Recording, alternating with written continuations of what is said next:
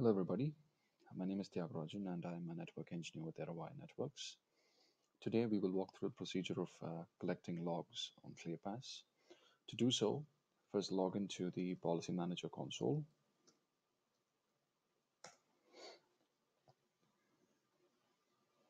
And once you're logged in, navigate to Administration, Server Manager, Server Configuration. Once you're here, click on the Collect Logs button. And once you click on the Collect Logs button, you'll have a variety of checkboxes and other fields that you can fill in. Right? So the first field, the output file name, you could enter a name for this log file if you'd like, or I would best suggest leave it blank so that you have the system generated name that contains the date as well, so that you know when this log file was taken. Uh, Talking about the checkboxes, so you have options to collect specific logs from Clearpass or all the logs. So this system logs, it contains logs about certain core services within Clearpass, like Postgres, HTTPD, Tomcat, etc. And is always good to have as a part of your log file. The next is logs from all policy manager services. So within Clearpass, you have a lot of services running, and every service has its own purpose, like your policy manager service, Redis service, async, netd, and you never know which log file tag might look into. So it's always, I would say this is the most important checkbox and has to be enabled while collecting a log file.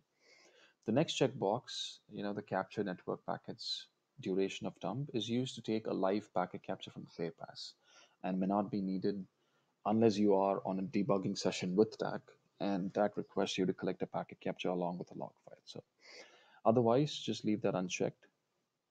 And then you have the diagnostic dumps from policy manager services. It's good to have this checked because this will collect any core files that are generated for any service that crashed. So always have that checked. The next is backup Clearpass configuration data. So if you have this checkbox checked before Clearpass can start collecting the logs, it will collect a backup of the configuration data and add that to the log file. You can check this if TAC has requested for the backup along with the logs. Otherwise, you can leave that unchecked.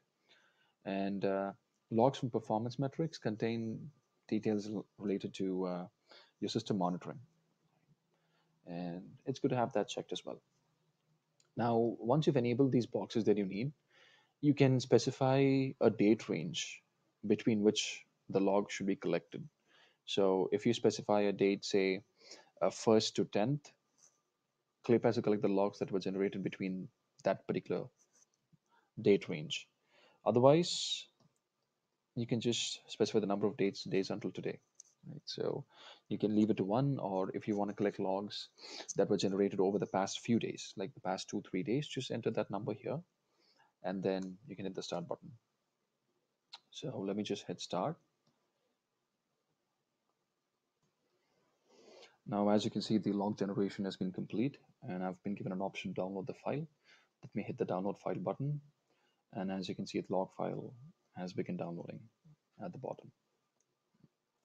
That's all, folks. Thanks for watching.